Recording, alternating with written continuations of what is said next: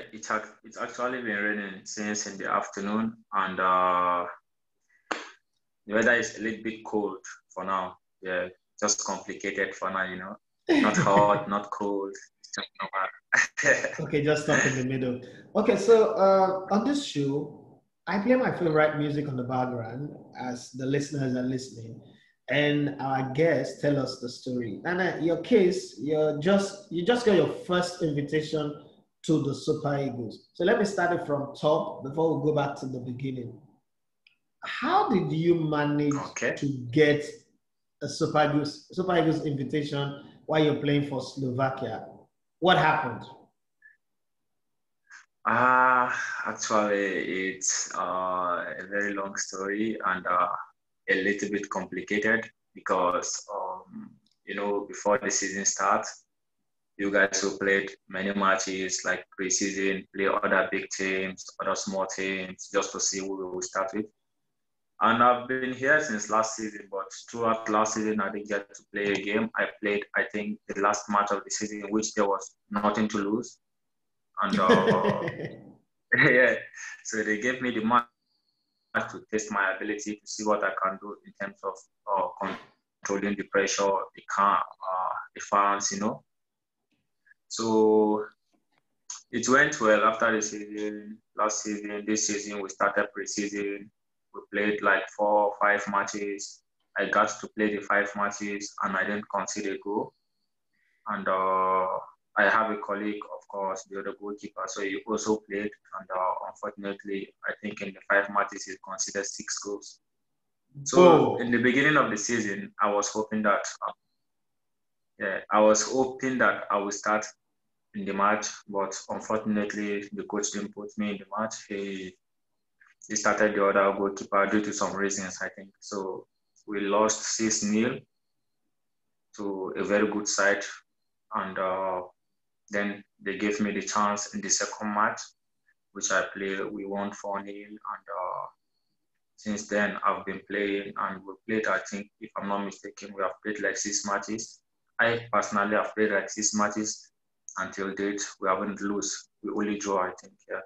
So I think that's it. And I think the Super Eagles and the coaches and everyone, they were looking at it. And I think that's why they called me. They think I deserve to be called to the Super Eagles. Yeah. Okay. This invitation, back in the day, the way national team invitation goes is they'll send a fax message to your club, and then your club secretary will come to you and tell you, oh, you should go to the club office. And then when you get to the club office, they tell you, your national team have sent an invitation for you. Start preparing for your flight to go and represent your country. And this is the place where it is. This is the direction your ticket has been set. But we don't know how it is done today. This is the era of social media. How did they contact you? How did the Nigerian national team or the Nigerian Federation contact you? Okay. I think first of all, I saw the rumors on the news, that they want to invite me to the Super Eagles, but I wasn't sure because nothing is certain. So I kept my finger crossed. I continued doing the good thing I'm doing, keep the football going well. And I was there one day, and someone contacted me. He said he's the chief scout of the Super Eagles coach, and he asked me some few things, and I said okay, fine. Then he contacted me that the head coach would like to talk to me, so I should give him my number. So I gave him my number, and on that fateful day, I think we have a away match we're going. So I saw a chat. Normally, I don't normally go to WhatsApp. If I have a match, I have to focus. So I saw the chat, but I didn't get to reply till after the match. So I opened it. When I opened it, I saw that it was the Super Eagles coach, Genetro, that sent me the message, and I replied him, told him that I'm sorry for the late reply. I was playing a match, and he said, yeah, he watched the match. So he said it was a good one, and he said he would like to invite me to the Super Eagles. And I said, okay, cool, I will appreciate it. And we spoke a bit, and that's all. Wow, that's a beautiful story. It tells you that Obviously, Jonathan, the coach of the Super Eagles, someone that I love dearly too, spends his time because last time I spoke with him during the Bayern competition, he said that he's got a few scouts scattered across Europe and even in Nigeria that helps him to monitor players. Having said that, Matthew Yakubu, let's go to the beginning of the story. Where are you from? What state are you from? What tribe are you? Who are your parents, your brothers and sisters? Or you just appeared out of nowhere? Who is Matthew Yakubu? Now you're going to play for Nigerian national team, so you're answerable to all of us. You're no longer a private citizen. You are our goalkeeper now. So tell us the story. Where are you coming from? Okay, my name is Matthew Yakubu. I came from the northern part of Nigeria, and I have two sisters. Northern part of Nigeria, please educate me. Northern part of Nigeria is very big. Where in the north? Where is the north? Yeah, from Kaduna State, but was born and brought up in Zaria in Kaduna State. Okay. And I'm in a family of 5, but we lost one.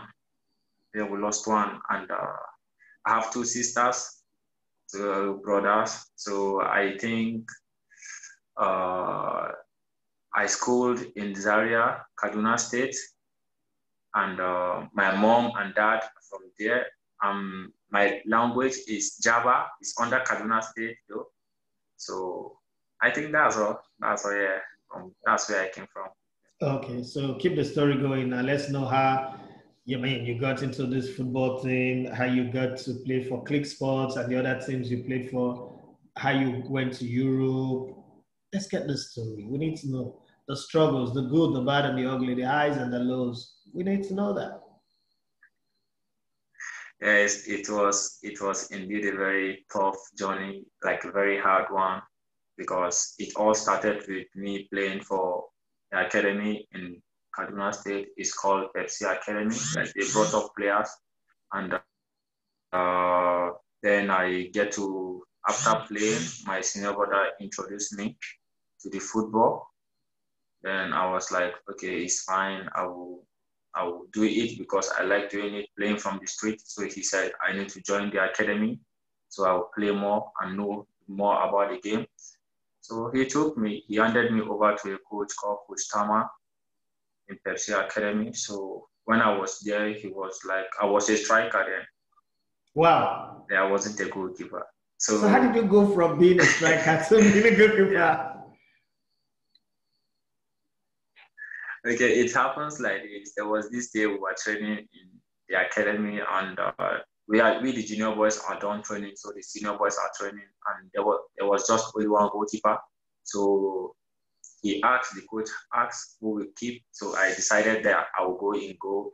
Then I go in goal. Then he was surprised. They were playing short. I was saving them, and the thing was so fun to me. Like it was so fun to me. So he said that I would be a goalkeeper. I said, no, I don't want to be a goalkeeper. So in the next training, he kept putting me in goals. Why me? I don't want it. Sometimes I would cry. I would tell him I don't want to keep. And I complained to my brother that took me to the academy. He met the coach. He told him that this guy don't need to be keeping. He said he wants to play. But unfortunately, he said no. He saw something that I should continue doing it. And that was how I started goalkeeping. And since then, I've become a goalkeeper till the date, Yeah, that's it. Do you miss being a striker? Do you sometimes think like, okay, if I was a striker, my chances would have been better? Or you feel like, okay, you know what? Becoming a goalkeeper was even better for me. Actually, sometimes at the point while I was playing, I tried being a striker again.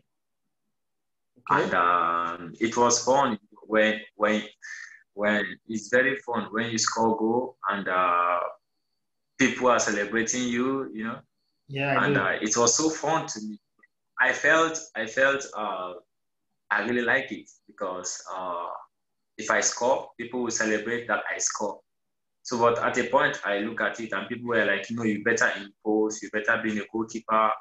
And I said, okay, fine. If they say so, then I decided that I will just do this once and for all. And I went in wholeheartedly that I would just be a goalkeeper. So that was how I chose to be a goalkeeper over being striker. Oh, okay. Yeah. So let's look at it from this perspective. You know, we're not in an era where, apart from holding on to the ball, saving with your hand, stretching your hand wide, which was the primary criteria to being a good goalkeeper, anticipation, area judgment, and the rest, you are not expected to use your foot very well. Timing, passing the ball, making decision on who to pass the ball to. Do you think that starting as a striker has not given you that advantage over other natural goalkeepers who started as goalkeepers? Because most goalkeepers really don't know how to use their leg well. Do you think being a striker, you know, strikers are instinctive and ball control is part of one of the major elements of being a striker? Do you think that starting as a striker is not something very good? And then being in goal and as a former striker, does it make it easy for you to judge what the striker that is attacking against you is going to do? Yeah, actually, I would say it helped me a bit because actually, at first I don't really know how to use the ball. Yeah, I know there are some moments where I try to use the ball and I make a lot of mistakes. So at a point, sometimes Coach Olumide, I remember vividly one time that Man City have crisis of goalkeeper that Pep Guardiola signed. He said he wouldn't use Joe Hart because Joe Hart don't know how to use his feet. And he brought the goalkeeper from, I think, Barcelona, Bravo, if I'm not mistaken. Yeah. So at that point, our coach, I was in Clique then our coach brought the philosophy to Clique, Coach Olumide Ajibolade. He said that all his goalkeepers must learn how to use their feet in terms of playing from behind, apart from saving, reflexes, area balls, that everyone that is under him must learn how to play with his feet. And I was like, this is gonna be interesting. So I think we were like five goalkeepers, if I'm not mistaken. We were like five goalkeepers. So everyone was doing what they know how to do, intensifying. We try to play deep. Sometimes we make mistakes, especially on a sandy pitch where you pass. Sometimes the ball will like go to another direction. So we kept practicing day by day, day by day, day by day. Then we started applying it in match situation. We made a lot of mistakes, but he kept encouraging us that yeah, if we can do it on this Sunday pitch, it means if we get a good pitch, we'll do it. So at a point, I think I have an edge over other guys because I pick it up and mix it like with me being a striker before I've played before. So I have a little bit confidence more than them. And I think he encouraged me more. And at a point, we can't even kick long kick in click sport. In click sport, it's a taboo for you to kick long kick. You just have to find a way to play behind, even if they are pressing you. So it was so interesting, and I think he made me to learn more how to play with my feet. Yeah. Okay, so I met a player that that trained under coach Ajibolade Olumide, and he said something that he has played football under 11 different coaches, but has never met a coach as intelligent and as good as coach Ajibolade Olumide. You, before you came to Click Sports, before you met Ajibolade Olumide, who happens to be the under-19 coach of Remo Stars right now,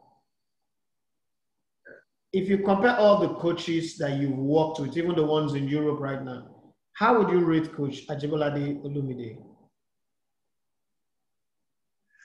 Yeah, I think Coach Olumide Ajibolade is something that is one of the best coaches I've played under. Though I've not played under many coaches because I didn't play so many teams. But if I must say, he's one of the best coaches I've ever seen until date, even in Europe, because he believes in his tactics.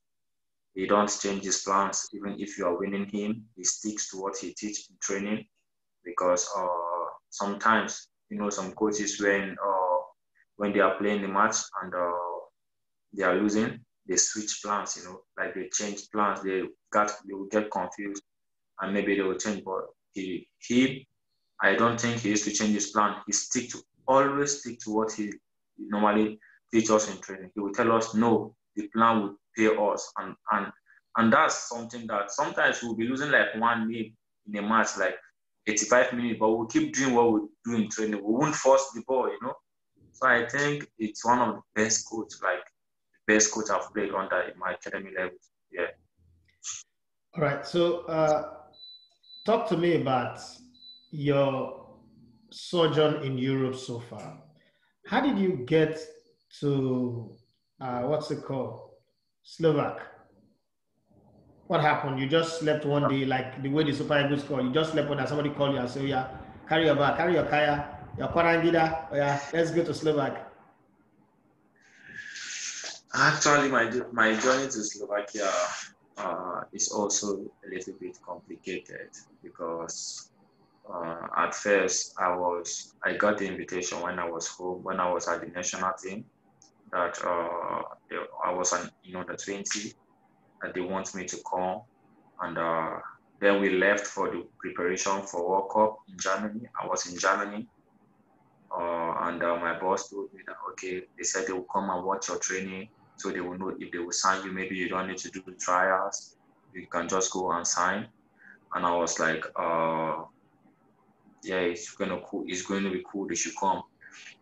So they didn't come. Then I think five days to World Cup, I was dropped at Germany, and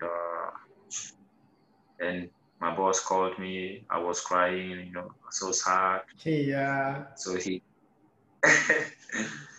so he told me that, would you like to go to Slovakia now to go to the club?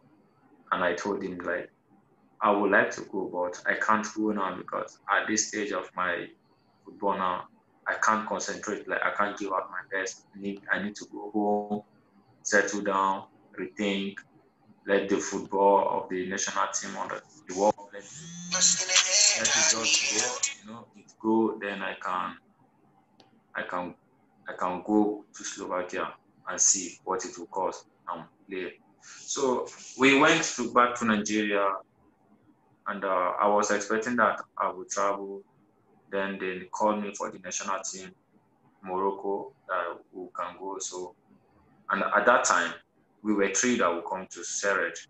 So the 2 guys, they later came, while me, I went for the national team. Yeah. Then they sent my contract that I don't need to do trials. I can sign. So I signed. Wow. Before traveling. So when I went, then after the tournament, I came back home. I was expecting that maybe I'll go maybe in 2 weeks' time or 3 weeks' time. Then we started preparing the paperwork, and it took long. Spent like, if I'm not mistaken, I spent like 6 months in Nigeria before traveling again. So at that point, I was like, I don't know what will happen. If maybe the club will still want me. So unfortunately, they sent the papers, they sent the documents, but I came late. They went and signed another goalkeeper from Stoke City, England, because the season was about to start and I wasn't there, and they can't wait for me. True. So we applied for the visa, and we have to go to Kenya because in Nigeria, in the Slovak embassy in Nigeria, they don't give visa. So we went to Kenya. Then we now started having some difficulties in the documents or blah blah blah, and it took us like a month again. We stayed in a month in Kenya. So after that, we came to Slovakia, and we started playing, and it wasn't really going well, because so many things were up, how we do, how to settle down, and sometimes if you don't give out your best, sometimes they don't give a fuck. So we did our best, and this is where we are now. Yeah, it is just what it is. Okay, so let's talk about settling into Slovakia. Did you ever have issues with the food, the people, racism? What were the challenges you had settling into a new country, was the first time in your life that you were getting to deal with winter and all that stuff. How was it like? Okay, when I came, I in my club there's this Nigerian guy that I've been here for like 2 years, like 2 seasons. Yeah. His name is Banki. So Bankola Adekore is from I think Ekiti State or Ogun State here.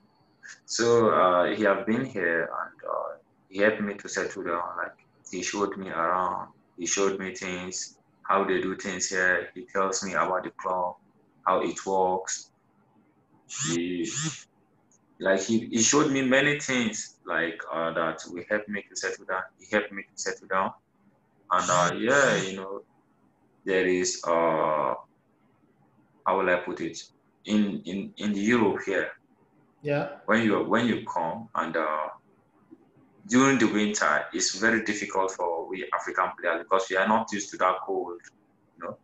True. So it was so difficult because because we would train. But when I came, then the pandemic started, the coronavirus stuff started, and then I was doing personal training under the weather, was getting used to it, before they started training, and the club helped us with some clothes, that you put on that the cold won't be that much when you're training. So it wasn't easy. I'm talking about the racism. My club, like they accepted me, and they were so kind. Like they showed me love and make me to also settle down very well. Yeah, How about the food? that's it. I mean, what was the food like? Is it the same kind of? Do you have swallow? Do you have tuwo shinkafa? Do you have masa, fura? Do you have it over there? Because obviously what you're No, used to it, over here in Nigeria. it's just it's just that sometimes one thing about footballers is wherever you go to, you just have to adapt to what they eat there, the system and everything. So when I came here, I was seeing some kind of pastas that I don't even know. I've not seen it before. So it was it was so funny when I saw it. The first day, I was like, they brought something like water with spark inside, and Spagas. you have to like Spagas soup. like you have to take the water. Yeah, you have to take the water. If you take the water with the spark before they will bring the proper food for you to eat. That's And I was appetizer. like, is this the yeah, I was like, is this the food? They said, no, you have to take this. Is the soup? I was like, must I said, okay, let me try. So I took some of it and not bad. Then they brought the food. They brought another kind of food. And I was like, what is this again? So I ate a bit, but with time I get used to it. Normally, sometimes like I go to Banky's apartment, like his house. He have some Nigerian food there. So sometimes we go to eat Eba, he do egusi, because he have been here, so he Yeah. knows his way of getting. So, so sometimes we go there. I go to eat there. If they cook something in the club restaurant that I don't like, I will just tell him, okay, Egbon, I'm coming to your house now. Please prepare something. Then I will go and I will eat a bit there, and I will come back to my own house. That's how it has been going. Okay, so let's talk about coaches now. When I first went to Europe, I realized that the way coaches do in Europe is different from how they do here, and then the expectation, the workload. What was it like? In Nigeria, yeah, the coach that is coaching the players as an unfit player is the same person that's coaching the goalkeepers, coaching everybody. But then you go to Europe, their goalkeeper coaches are different than the main coach, the manager, and you go for meetings. They tell you, oh, you will not make the team today, you'll be reserved. They tell you people how to dress. Give me that information. What was the brief that the club gave you? What to wear, how to wear them when you're going for matches? What was the code of conduct like when you join your club? When I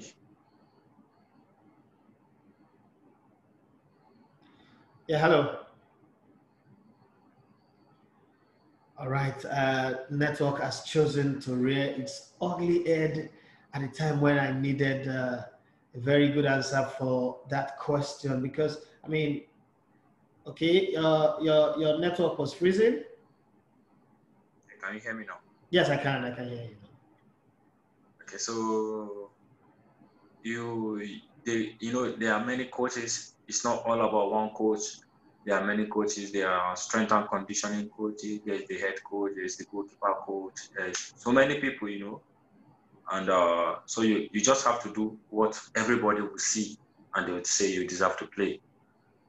So sometimes it's not about trying to please the goalkeeper coach or trying to please the head coach. You just have to carry them along and give them reasons for them to play you. So in that aspect, I take every training very, very serious. I take it like a final. I take it like it's just the last day of training for me.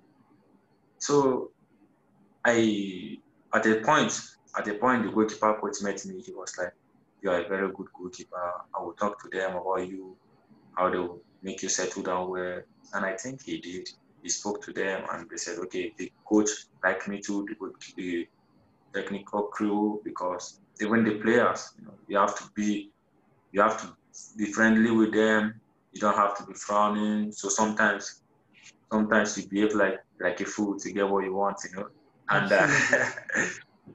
yeah, so sometimes before the training, I'll go check the footballs. After the training, I'll pack the footballs, pack the things into the dressing room before I will take my bath and leave.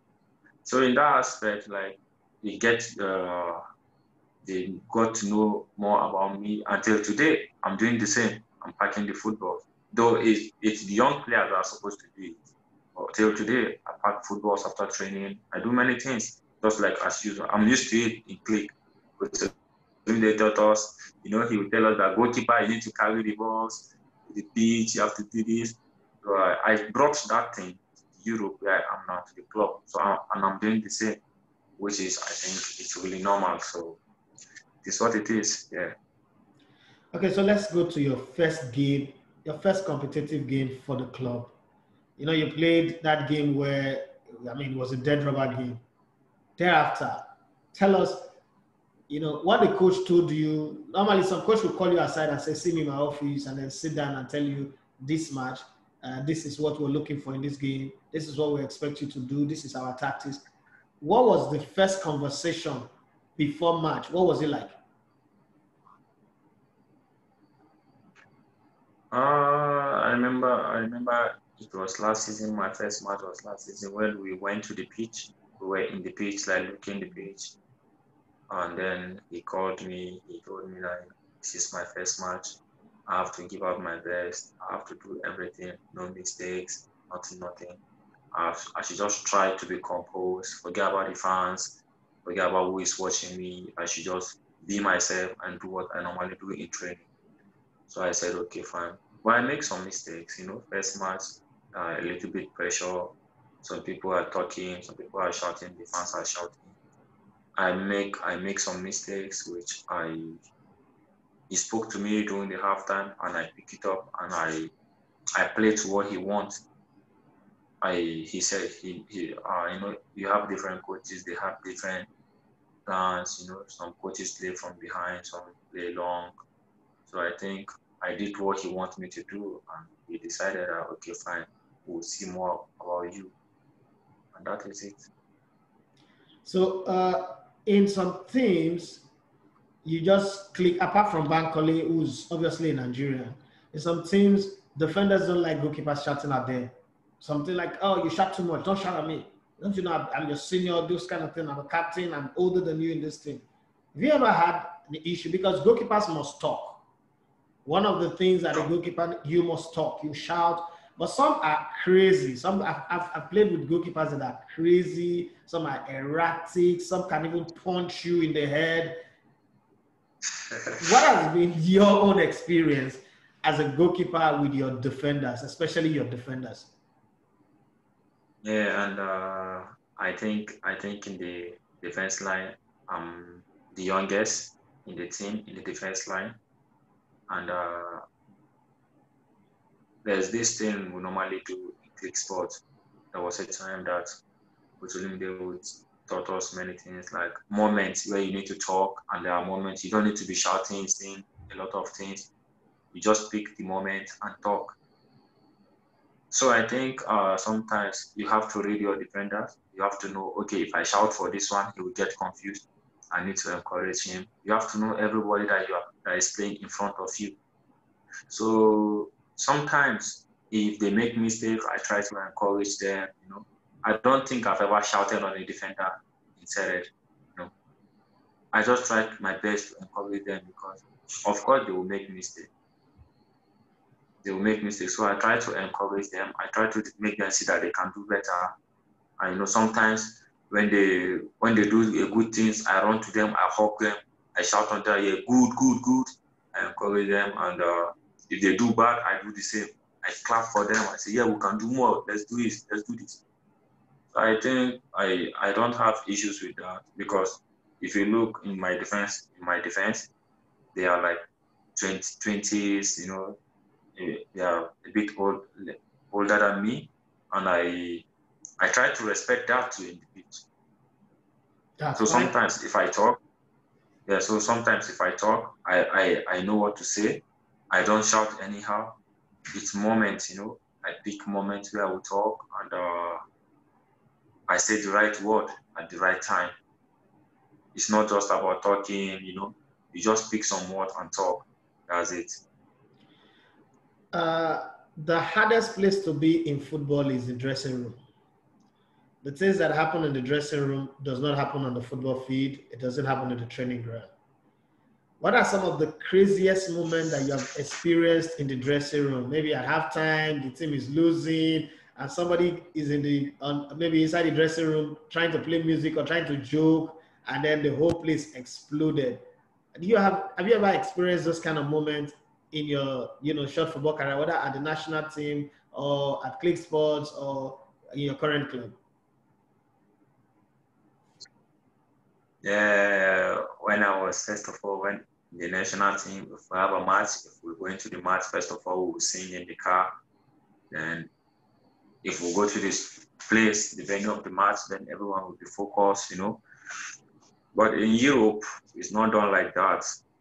They play music in the dressing room before the match, and when it's first half and maybe you're losing, the coaches will try to encourage you. They tell you your mistakes, but it's hard sometimes in the dressing room. When we're losing, you see us fighting each other. You're supposed to do this. You're supposed to do this. You're supposed to do this. Why didn't you pass that ball? Because we are losing. But when we are winning, even if you didn't do well, nobody will talk to you because we are winning. So winning covers everything. Absolutely. And so sometimes when they are fighting, maybe when someone make mistake, I try to say, hey bro, calm. It's not done. We can still do it in 45 minutes. We can win the game. So we try to encourage each other sometimes. Sometimes when they're shouting at each other, I'll just be cool, like just be looking at them. Then the coach will settle it and say, no, we don't need this now. We need to do as a team now. This is where we need the teamwork, help each other. So because if we take it inside the pitch, you might get a pass to give to the other guy and you won't give because you guys are fighting. True. So we try to help each other, and if we win together. If we lose together. So what about the language? I mean, you're in a country that doesn't speak English. And recently somebody asked me a question on my show that we're talking about the Chelsea goalkeeper this morning. It was Precious Omosuwe who talked about communication and language and all that. And I said to him that what I know about football is when you enter that field, football speaks the same language. Football is like music. But talk to me, how have you been able to adapt to the language? Did they give you a language teacher? Did they bring somebody to you and say, okay, this is your teacher? Have you been able to adapt to the language?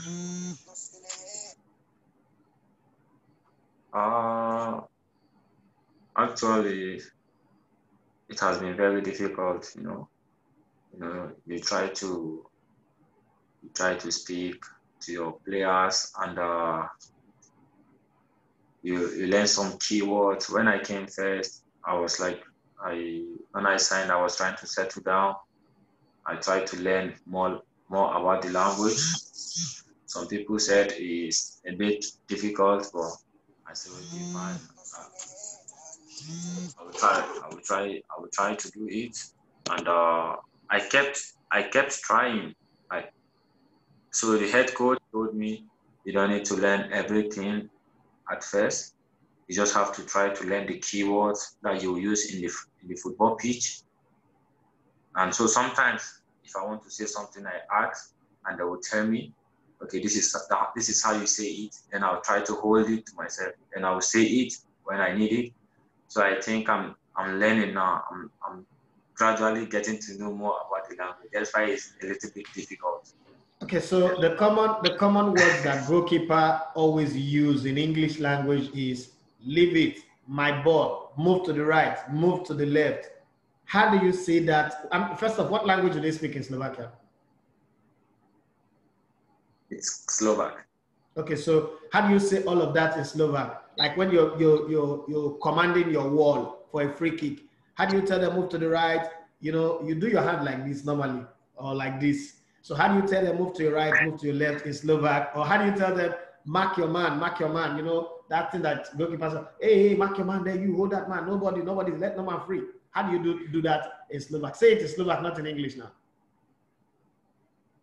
Okay, if I want to say my right is Doprava, my left is Lava.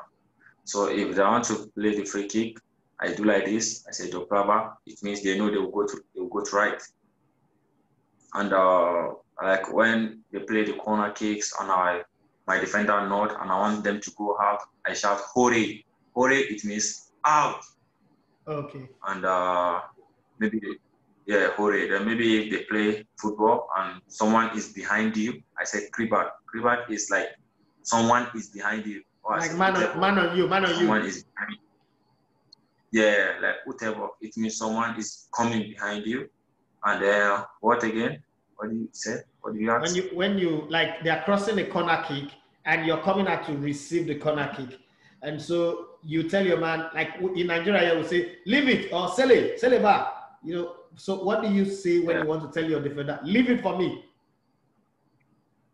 Okay, if I'm coming for a cross, yeah, I can use 3 words. Okay. I can say yeah, like yeah. Yeah means me. This is my ball. Yeah. Yeah, I can say mom. Mom is it's like the same thing. My mom own is like mine. Yeah. My own. Yeah. And it works the same way. It works the same way too. So I can use one of those two.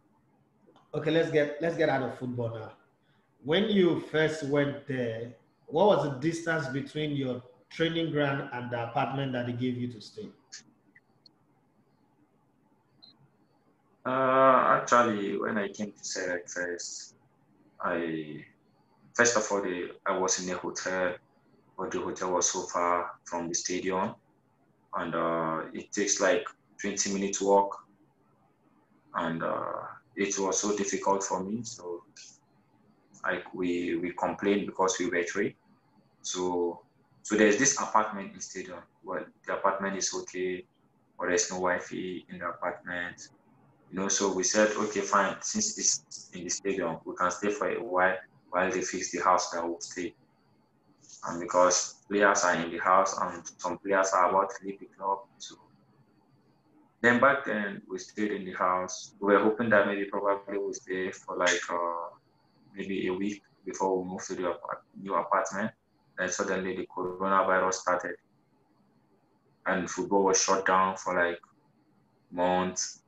So we had to stay in that place. And when we stayed in that place, I was trying to settle down. When everyone came back, the players resumed, and there was no apartment ready yet. So I think I stayed there for like, if I'm not mistaken, for like 4 months, 4 to 5 months. Yeah, I was in the same apartment, you know, staying there. I cook there. Sometimes it's just like 1 minute walk to the stadium. It's in the stadium, but yeah. beach. So I will just come out, go to the beach when I'm done with training, come out, enter inside, and that's all. So it wasn't far, but it was okay. Okay, let's deal with the hard question now. You're a young man, you're in Slovakia. How has it been dealing with women in Slovakia? Girls. You're a fine boy now. You go out to grocery shop, you go out to cinema, you go out to park. So how have you been dealing with the girls in Slovakia? Uh, I think it's a very hard question because in Slovakia you have a lot of people that comes from different countries, and especially we sport guys, especially if you're black, they notice you quick in anything you do. So sometimes when you go to shopping mall to buy something, you go out. I'm not a type that normally goes out sometimes. I prefer to be inside. So when sometimes I go out, you see some people come and take pictures, girls disturbing, you know. But it is what it is. It's their country, and you have to you try to pay some respect, take pictures with them. But I don't normally go out. Normally, I'm mostly inside after training. Okay, like today now I came back from training. I've not stepped out of my room. I've been watching football, be on my phone. So it's always the same thing how I do, and that is it. Okay, so what are the other things you do when you're not watching football, you're not playing computer game, and what are the other things you do to catch fun that is away from football? What are the things you do? Sometimes there are some moments where I'll just off my phone to watch TV. Though they don't they don't speak English. it's in Slovak. The TV is in Slovak, so sometimes I don't hear what they say. So most times it's just football. I will be sometimes I talk to my family, talk to my friends, talk to my coaches, and sometimes I can go to my teammate's house to be together with him and later come back. And most times I spend most of my time with Banky in his house. Sometimes I go to his house, that is it. Okay, so as we wind down, let us talk about some of your best moments since you chose this career that you want to play football. Would you say that that's your brother that introduced you to a coach in Kaduna to Pepsi, in Pepsi Academy? Would you say he is like the number one person you want to praise for you turning out to become a footballer? Would you say you give all credit to him there? Yeah, actually, I would say yeah because he he just like he was the one who introduced me to football, but my mom played a vital role in it Okay, let's know the role that your mom played. because okay fine I lost my dad when I was young, and So you know yeah, it's cool. Normally the family would like he can't play football because my brother, the one that introduced me to football, he plays football, but he didn't really go far in football. So they were like judging him with me. They were, okay, look at your brother. He didn't go far in football, and you want to go into football too. So they were like telling my mom a lot of things that she can't allow me to play football. She can't do this. She can't do this. But she kept telling them one thing that what I want is what she would choose. wow. So she was solid behind me, and so most times if they come talking to her, she'll say no because it's what I want. So I think she played a vital role, and he also played a vital role in that aspect. All right. Now that we are on the last lap of this conversation, we've got 9 more minutes to go. can you mention like 5 key moments of your journey from that Pepsi Academy to where you are right now in Slovak? 5 key moments, 5 key things that have happened across the channel from Pepsi Academy, Clique Sports. You played in the Lagos State FA Cup one time, right? Yeah, I played. Okay, so give us your key moment from Pepsi Academy to Slovak. 5. I think like 5 good key moments, Yes, or good. together with the ones that are not. No, the good ones first, and then the bad ones. I think the 5 key moments was first of all was me moving from northern part to Lagos. Like Okay. I left home completely without no family in Lagos. I went to a new family, and that's one. It wasn't easy at all. It wasn't easy. So, and the second one was, I think, me going for the national team. When I went, when they told me you will go to the national team, I spoke to Coach Olumide. I told him I can't go because I know I will make it. And he was like, no, you have to go and try. And when I went, there were 13 good goalkeepers. And I think I was the only one that came from academy. All the rest was from NPFL, Pro League, Nigeria League. So I think for me, coming out, standing out in 13 goalkeepers, it's very good. So I think that's two. And coming to Clique Sport, I got my first, I traveled out to Portugal. Yeah, I traveled out to Portugal. And it was good. It was a very good one. It exposed me because I played against some good teams like Sheffield Wednesday, Hull City, Odlam Athletic, Portimonense, like 4 good clubs in Portugal. So it exposed me the more. And what again? Then I think the call up for the national team, I wasn't expecting that I would make the team to walk up to go to the tour in Germany for World Cup. Then I went. And then signing for Seret, like it was something I can't explain. And then getting the call up, like this call up I got the Super Eagles.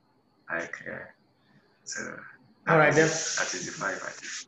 Definitely after the Super Eagles game, we're going to call you again and talk to you and find out how the experience, your baptism in the national team, how the experience, whether you get to start or you get to play or you don't get to play. We'll talk about all the experience, meeting players like Osime, Wilfred Ndidi, Chukwueze, and the rest of them. We will talk about that. But before we go, let's talk about some moments that were not so good. Because it cannot always be, your story has been so beautiful, everything has been fine. But let's talk about 5 moments, times where you felt like, you know what, I don't even want to do again, Seth. This football, I don't want to do. I beg. Let me go and learn work, or let me go back to school. Let me go and do something else. Moments that were heartbreaking. That babe that left you, don't come and be for me, holy, yeah. That babe that left you and said, no, I beg, I not do again. This is your ball, money need to come. I not do again. Guess who's laughing now? So talk to me about that, those moments. Yeah, I think I have a lot because in life things sometimes go smooth and sometimes they don't go smooth. So True that. I faced a lot of things. Sometimes, the pressure from home when they are expecting money from you and you don't have money to send, it will keep you demoralized. You'll be thinking of home instead of thinking of football. And sometimes, yeah, of course, some ladies left me because I have no money, no club, I couldn't send money to anybody. You don't expect me that I'm suffering. I don't even have money. Me sending money. So at a point, I wasn't dating. I was just all to myself. But I have this lady that was there. She tried. Like she was there, and then I think the most heartbreaking was the one they dropped me in the under-20, like 5 days to walk up. The under-20 walk up. Yeah. Yeah, I was shocked. it was heartbreaking. Like I was so down, but it is what it is. I tried to. When I came back to Nigeria, I think I didn't play football for like a week or two.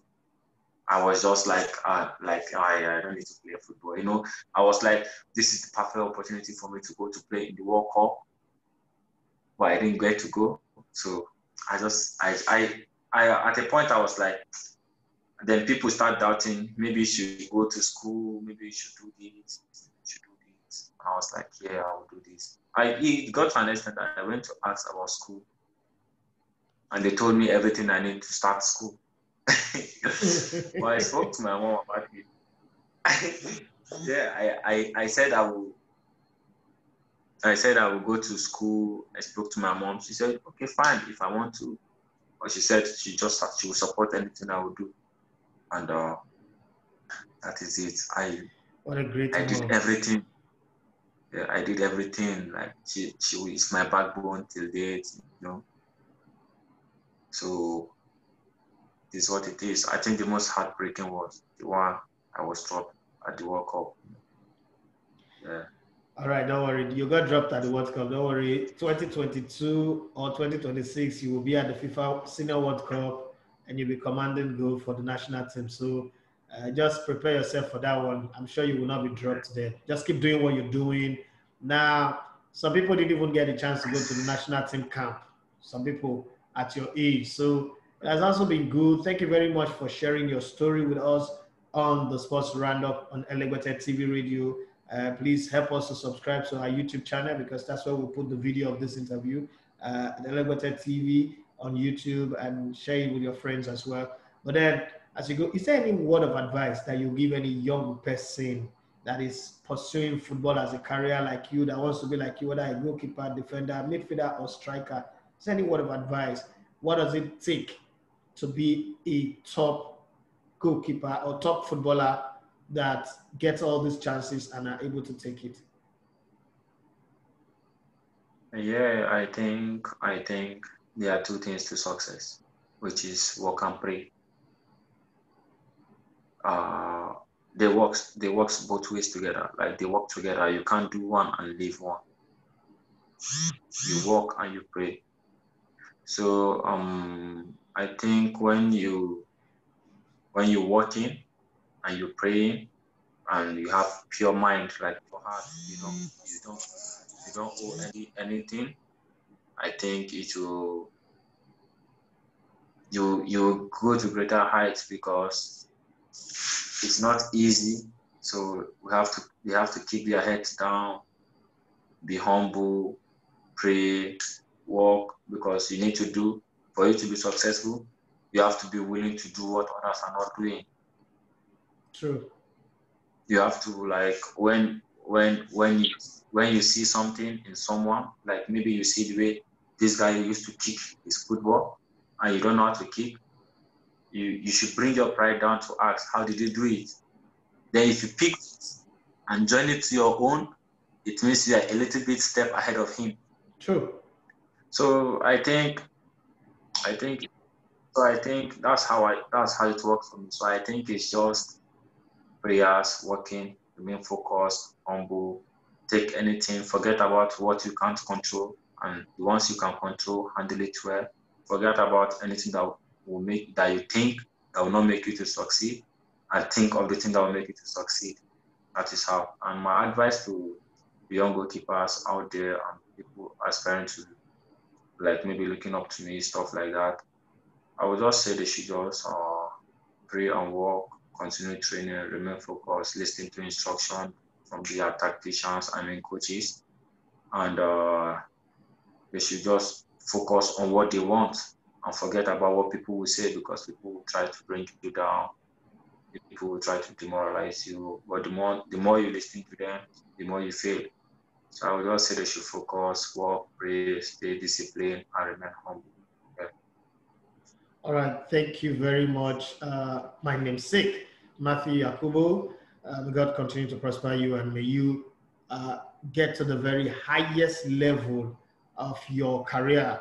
And one day you would give us good representation, bring us honors awards and all that for yourself and for the country. And to your lovely mom, we say thank you as well. God bless you. Thank you for being on the show tonight. I really appreciate it. Thank you. All right.